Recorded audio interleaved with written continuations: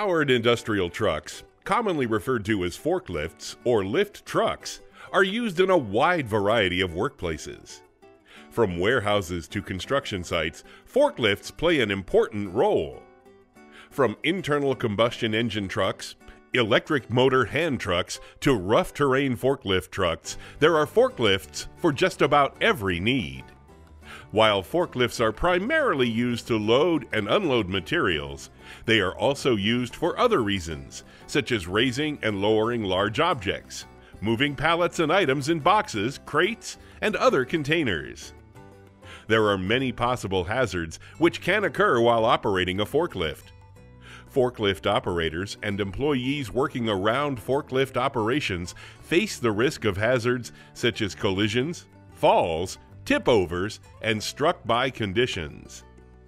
Operating a forklift safely requires preparation, anticipation, and careful attention to maintain control of the vehicle at all times.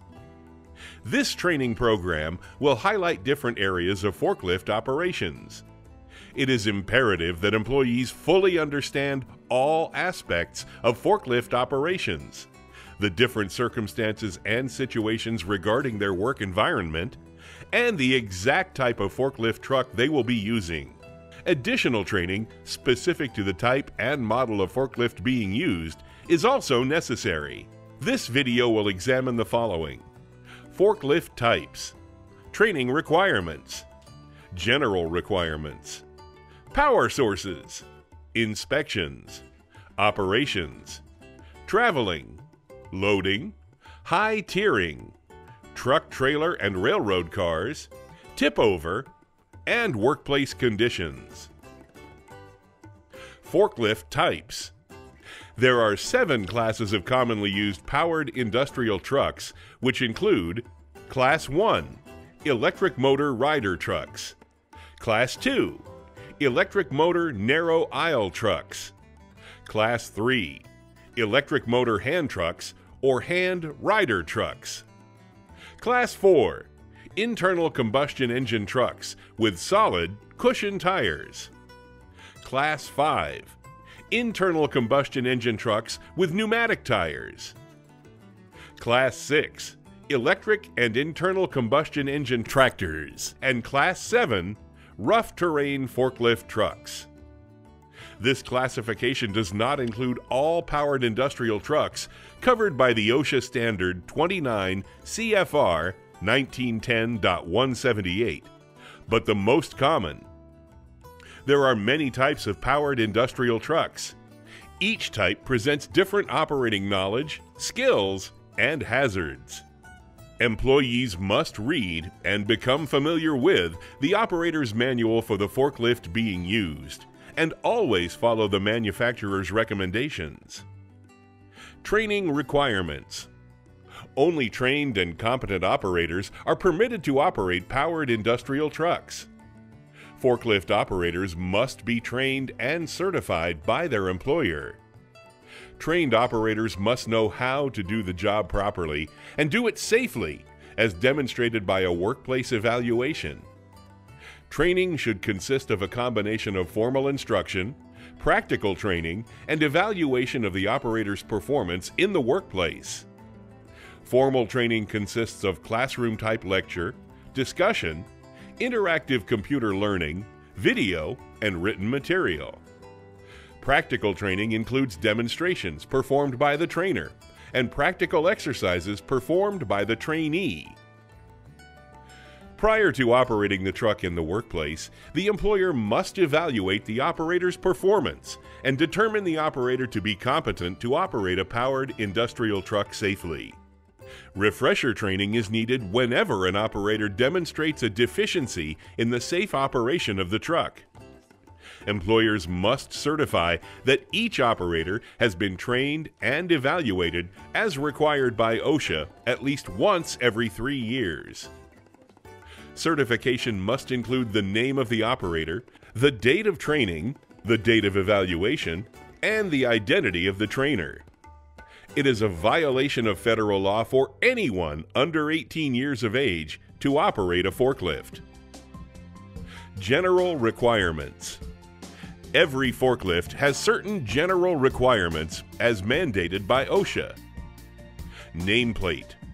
Forklifts must have a durable, corrosion-resistant, legible nameplate or data plate which provides important information such as the truck model and serial number, fuel type, forklift weight, and capacity. Employees need to know how to read and understand the nameplate and to know what the information means. Capacity. Each forklift has a load capacity.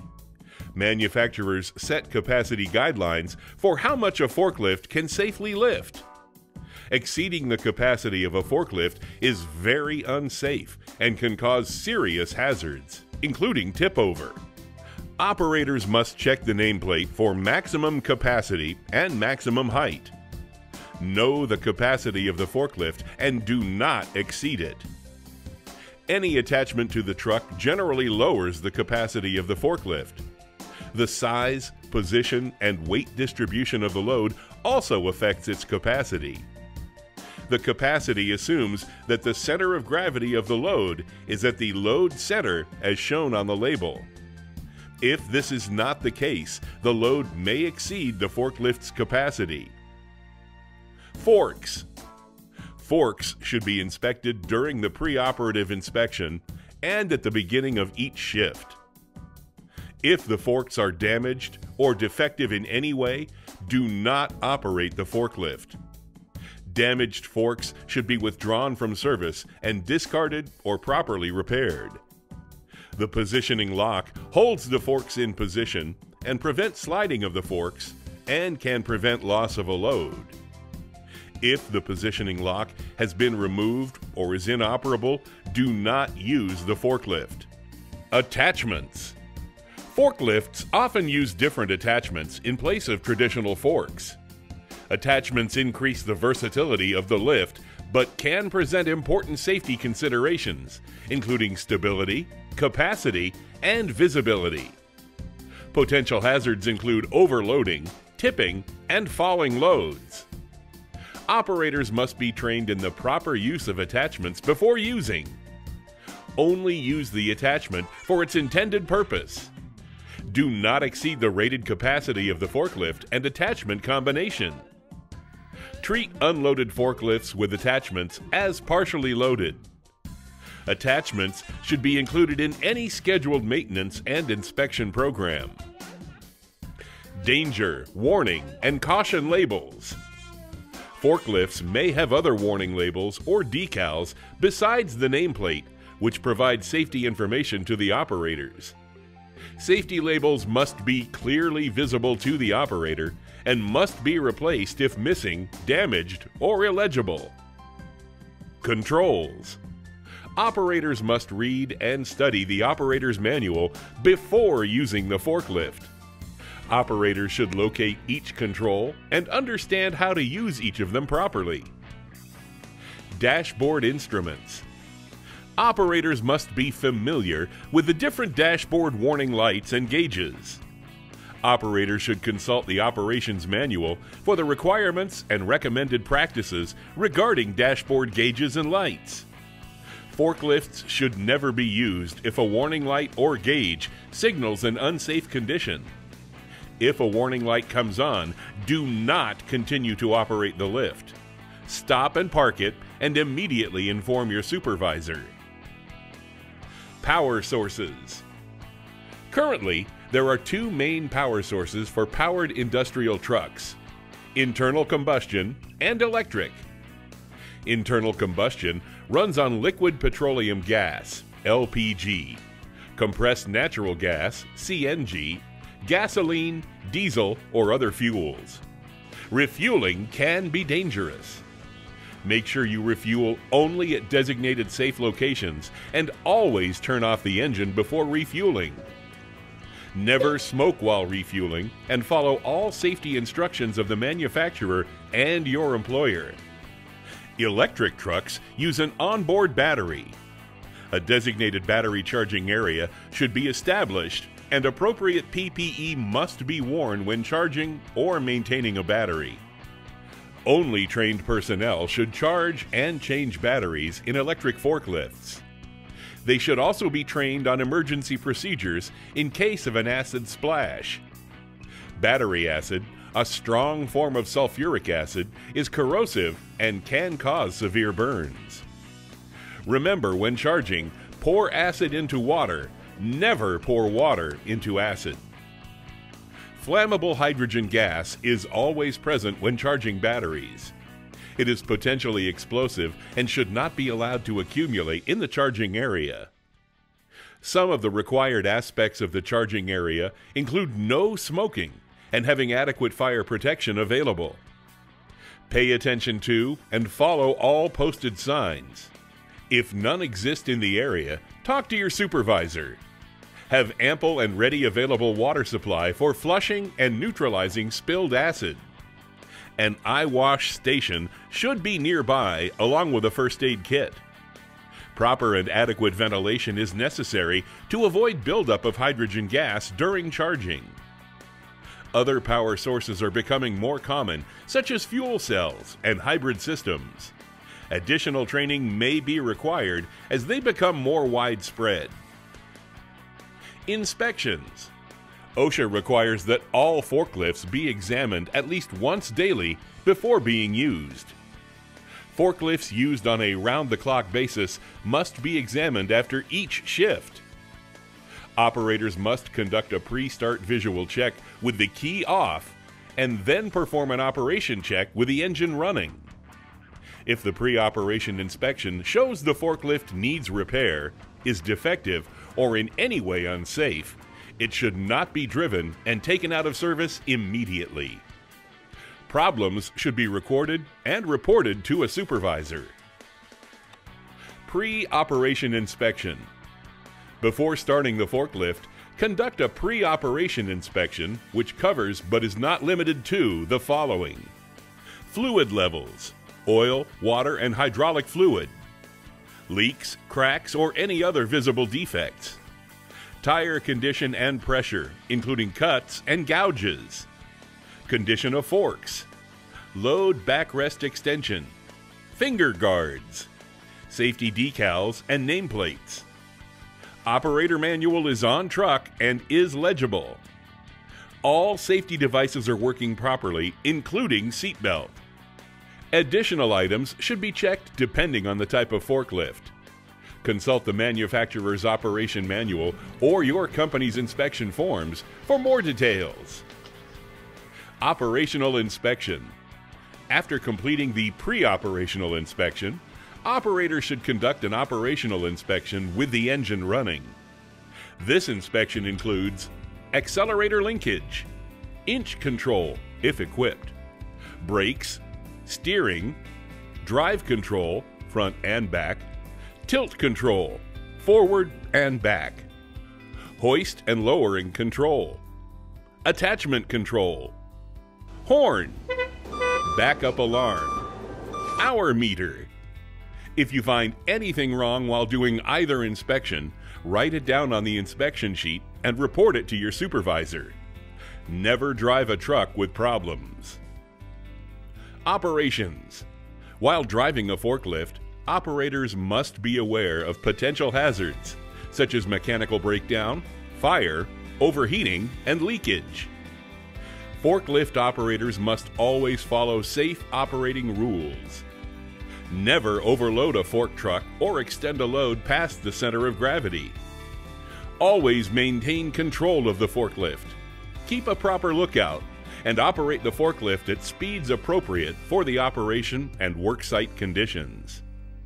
Never allow a person to stand under or pass under the elevated portion of any truck, whether loaded or empty. When a forklift is left unattended, lower any load and neutralize controls, shut off power, and set brakes. Wheels must be blocked if the truck is parked on an incline. Keep a safe distance from the edge of ramps or platforms while on any elevated dock, platform, or freight car. Traveling.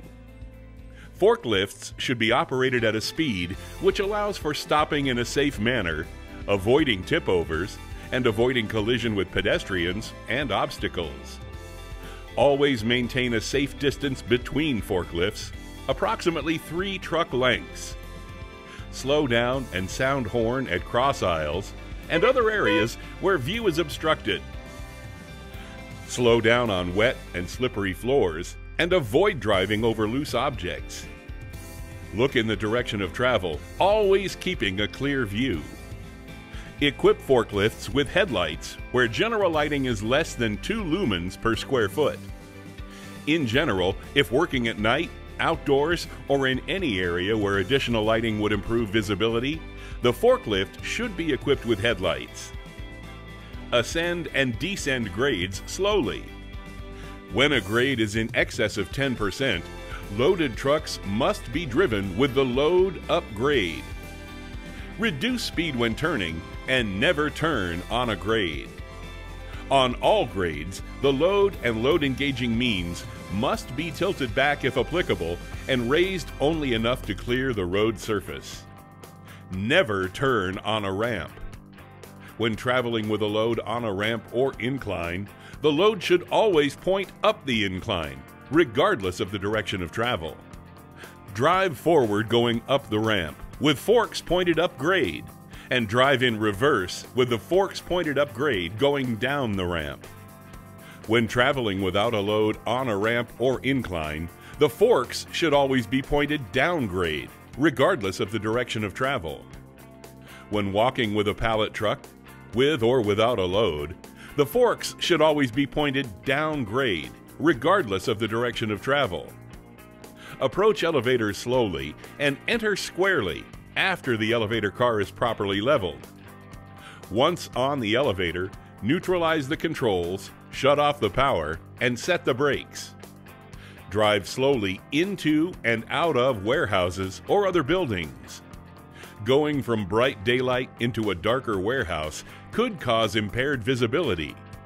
Stunt driving and horseplay are never allowed. Dock boards or bridge plates must be properly secured and driven over slowly and carefully. Their rated capacity must never be exceeded. Come to a complete stop before changing directions and use a horn or warning light to warn pedestrians when reversing. Do not park in unauthorized areas or block aisles or exits. Set the parking brake when stopping. Loading. Handling loads can present different hazards for different forklifts. Improper techniques or loading can cause a forklift to tip over, the load to drop, a collision, or other accidents.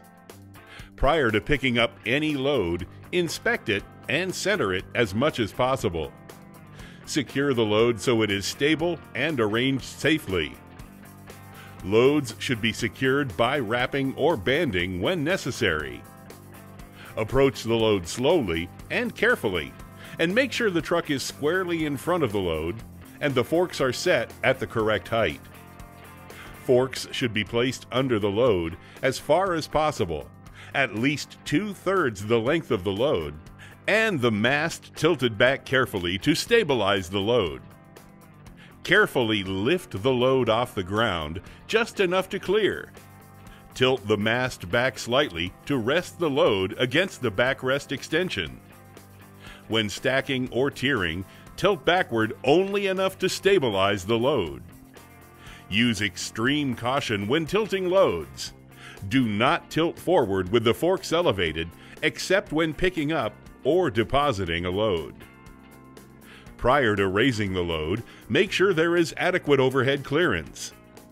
While lowering the load, slowly move the truck to approximately 1 foot from the stack.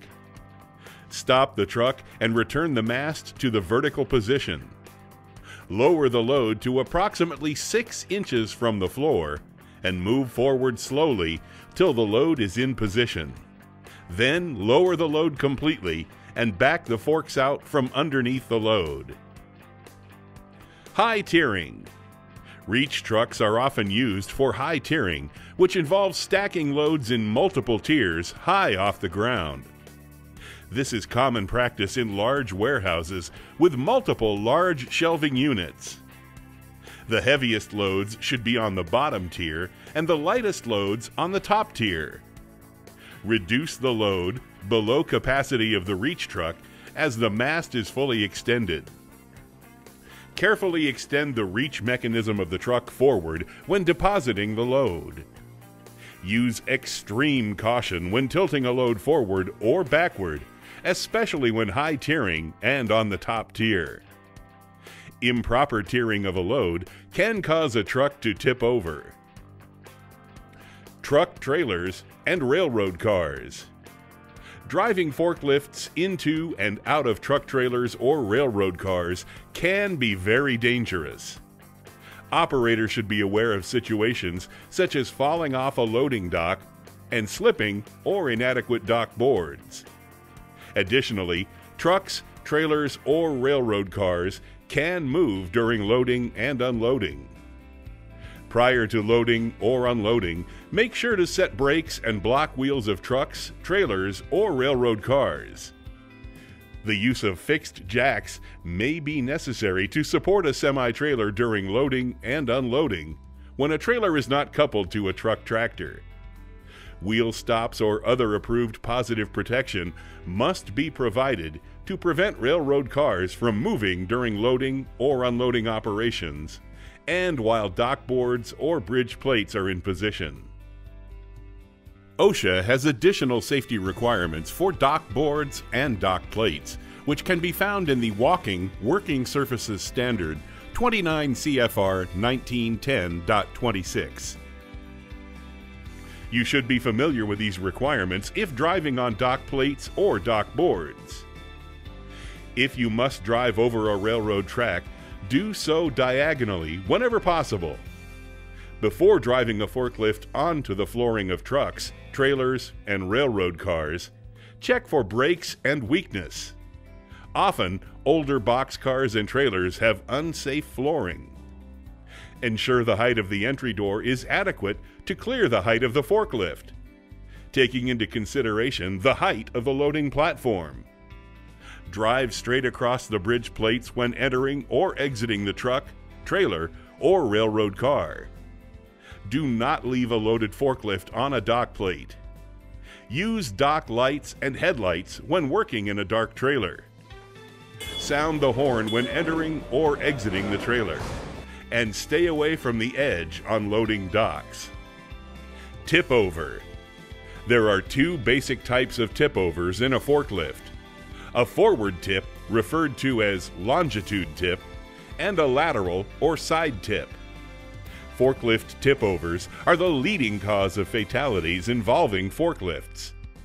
For tip overs on a sit-down counterbalance truck, which are the most common, the following tips may save you from serious injury. Don't jump. Stay in the forklift. Hold tight to the steering wheel. Brace your feet. Lean away from the impact. Lean forward. Tip-over procedures vary depending upon the type of forklift. It is important that you understand the type of forklift you are using and know how to protect yourself in the event you are involved in a tip-over. Workplace conditions. Operating a forklift safely also requires awareness of the workplace and the conditions under which you are driving. You must be aware of things such as physical conditions, pedestrian traffic, and loading docks, just to name a few items. All operating surfaces must be strong enough to support the forklift, the operator, and the load. Surfaces should be free of holes, grease, oil, or obstructions. Forklift traffic should be separated from other workers and pedestrians where possible.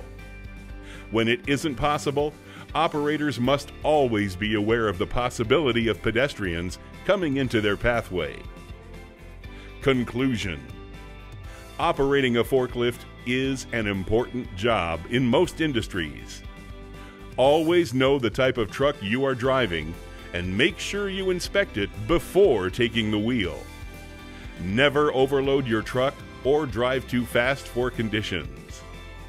Be safe while driving the forklift every day, every time.